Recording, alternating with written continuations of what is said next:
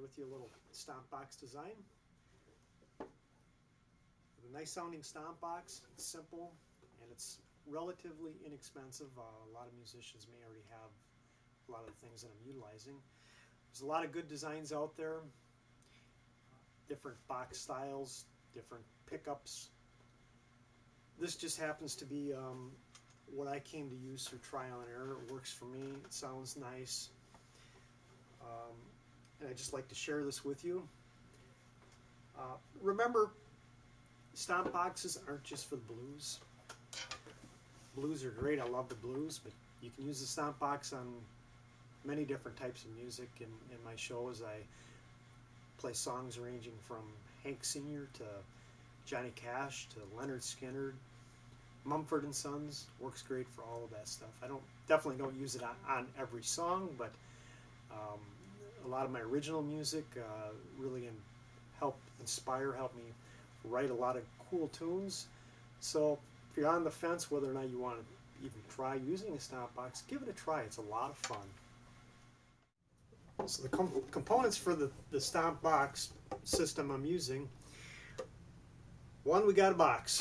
We'll kind of touch on what I'm using and some other options of that. Two, we need a microphone, decent microphone and cord, a towel, a little bag to put the microphone in, also a rug to set the stomp box itself on. Then we also need, obviously, a way to amplify it to run this microphone, and I got a mixer and a speaker going on here. And I'll touch a little more on that down the line here on the details of what I'm using. And most importantly, we need a foot. A foot to stomp on that box. So I got a wooden box going on here. Now, be creative. This happens to be a box that my grandfather and grandmother gave to me. It was a box, an old box, brown and sharp. Some kind of measuring instrument was originally stored in here. They gave this to me. I stored my harmonicas in it for a while. Started playing around with it, and it ended up being one of my favorite boxes to use. So there's a lot of different things you can use out there. Be creative. You know, you can find something to use, or you can make something.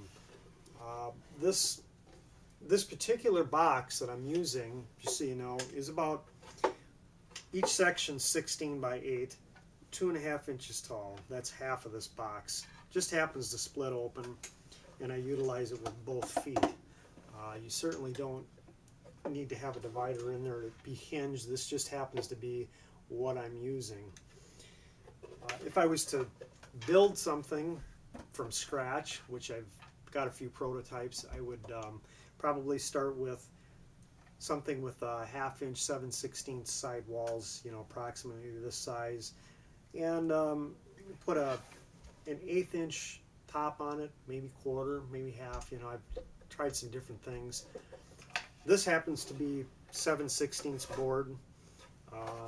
This happens to be hardwood, but softwoods work well too. They just have this box happens to be that way. This has got about an 1/8 inch thick top on it. It's glued together real well. It's a pretty sturdy little box. I'm sitting when I'm playing this and tapping. I'm not standing on this. I tried using this box closed. It sounded terrible. Could not make it sound good. In fact, I put it aside. Wasn't even going to try it again. And as I experimented with other things, one of the keys I found was letting something be open like this, and then, as I said, I actually set this on top of a rug.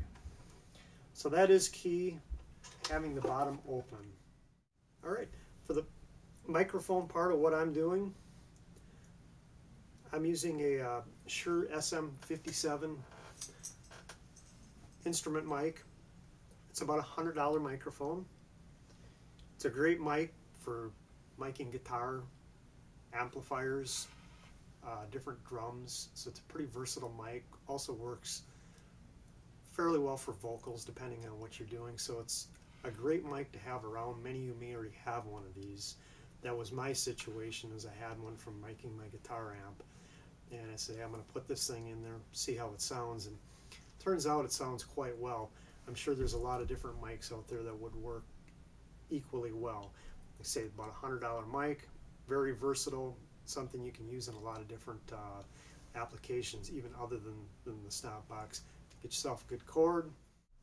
I like to put the microphone in a bag. I happen to have an old Royal Crown bag. It certainly doesn't have to be a Royal Crown bag, a sock, something. There again, you can be creative and experiment, because every little aspect of this changes the sound. You got to kind of come up with what works for you. I do that, and then I actually got a little towel that I wrap this up in on top of it. So I'm actually putting the towel around this and then placing it underneath the box. So I got a rug for under the box. This happens to be a 24 by 36 inch kitchen rug, folded in half. It's 24 by 18. I lay that on the floor, and everything kind of sets on that. A lot of times I maybe put an extra piece of carpet down, or the stage I'm on usually would have some sort of carpet. So I may even add a little more to this, but this usually does the job. All right, for my amplification, I happen to be using a PV XR8600 powered mixer, along with PV PR15 speakers. I run a couple of those. Typically that's all I'm running, that and a floor monitor. There's some situations where I utilize a subwoofer.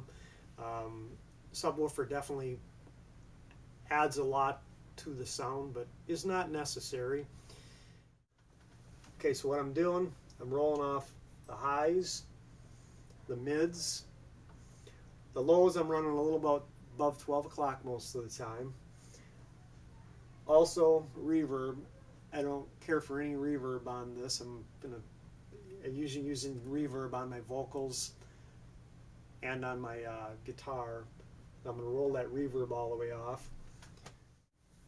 Last but not least, component that has a huge impact on your sound along with everything else is the foot. I tend to wear a hiking boot or a tennis shoe type shoe. Usually when I'm playing, I have a pair of hiking boots that I'm comfortable with, and that's what I wear. But the point is, what you wear for a shoe makes a huge impact on the sound also. So try different things.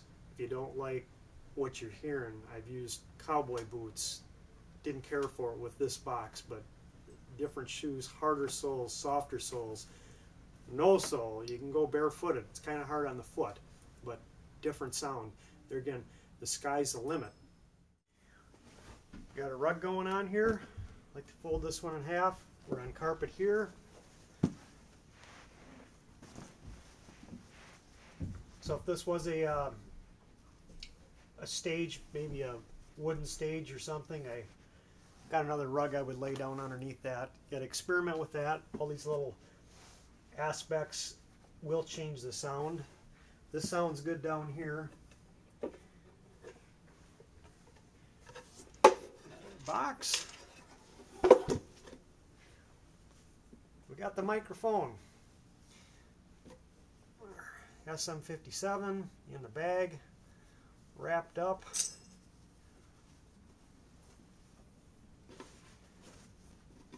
I tend to put the head of the microphone down this way.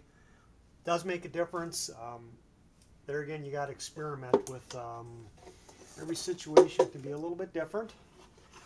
I have a slot cut in the box here for the cable to come through, so I'm not putting pressure on the cable.